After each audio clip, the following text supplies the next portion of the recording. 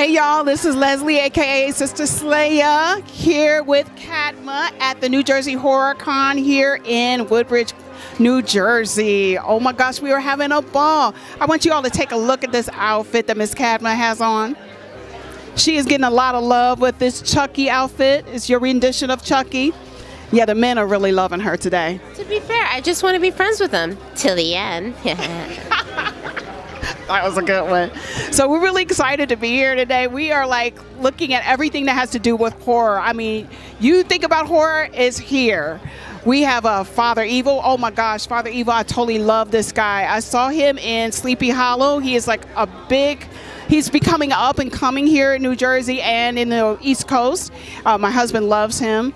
And who else? Who do you want to see here today? I want to see Lisa Loring. There's so many people. I want to go back to check up on people who wrote the books. I actually interviewed Elliot for his books from last time.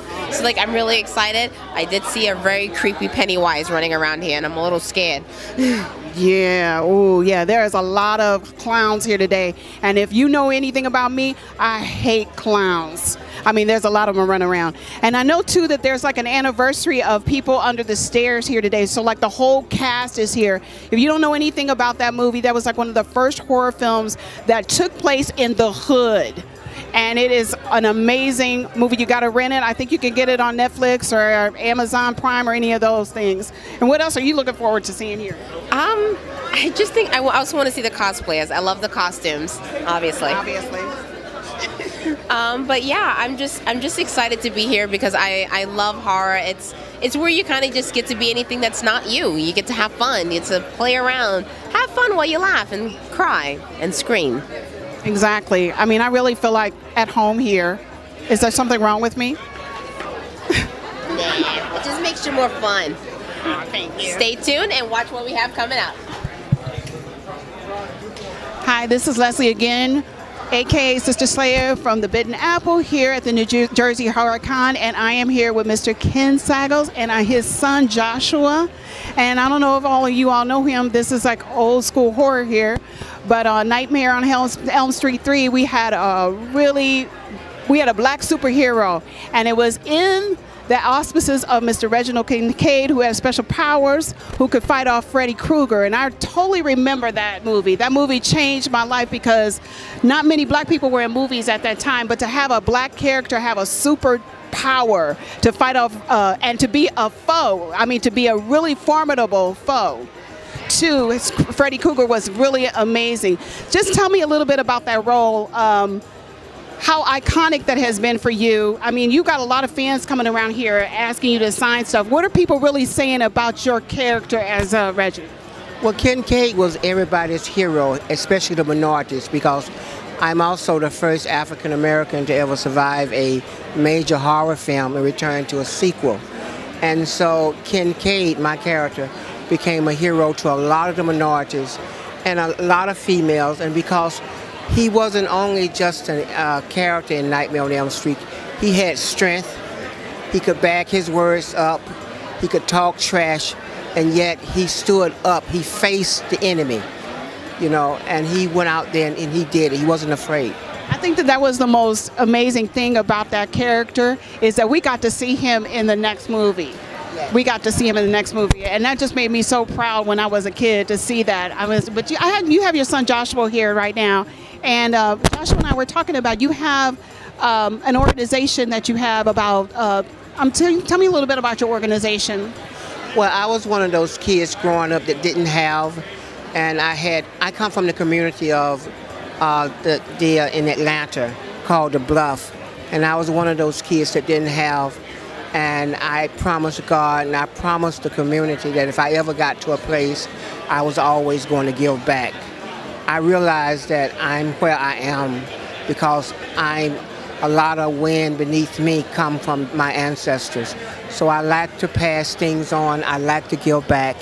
So in '97, I started an organization called the Giving Back Corporation, where I pay for young people's books when they go to college. I sometimes send kids to camp.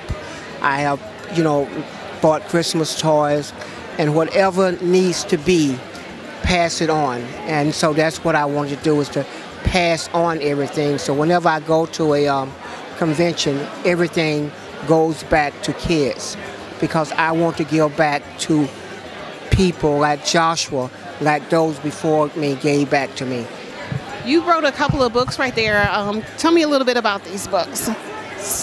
So this was The Great Migration. This is called The Great Migration, and what it is, it's about, I use birds as an example to represent different races because of different birds. And it's about a sparrow, one of the smallest birds in the world, that leads a great migration of birds from all over the world. And, you know, and that's, to me, it represented slavery, it represented migration, it represented everything. And so it's a part 2 of it now, and there's talks about it becoming a movie. So you think about the eyes are on a sparrow, and Nadu, which is an African name that means king, leader, and that is the sparrow's name that leads to Great Migration.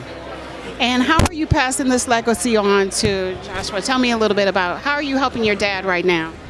Well, as far as you know, the organization with Giving Back Corporation, I feel that it's very important to, you know, pass things on to the next generation that's coming up under me, because I understand that he had people who helped him, and he had people who helped me, and it's just emotional.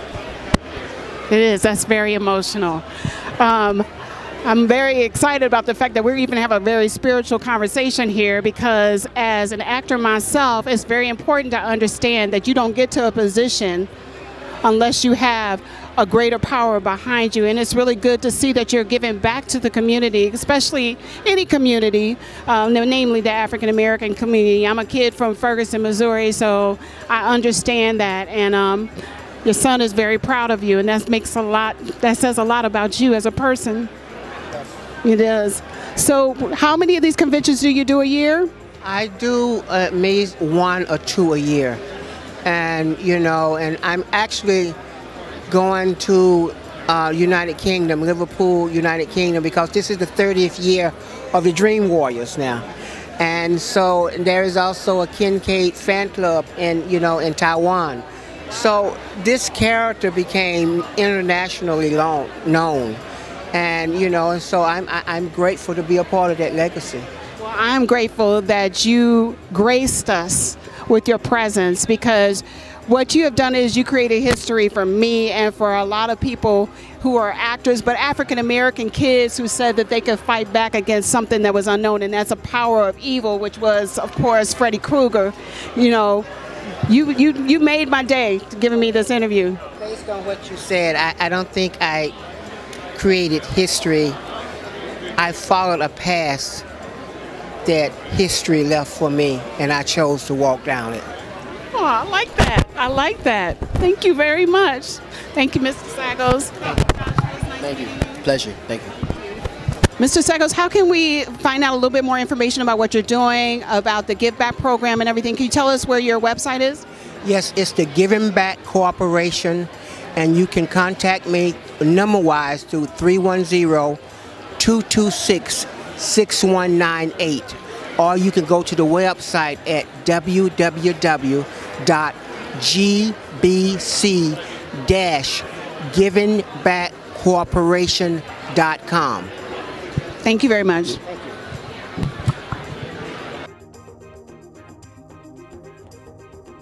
Hey guys, this is CADMA here from Bitten Apple TV, here with my girl Leslie, and we're basically enjoying ourselves at New Jersey HorrorCon, and it seems... Hey, look! Monsters! Zoinks! Oh God, I gotta stay away from the sewer grates, kids. I hate clowns.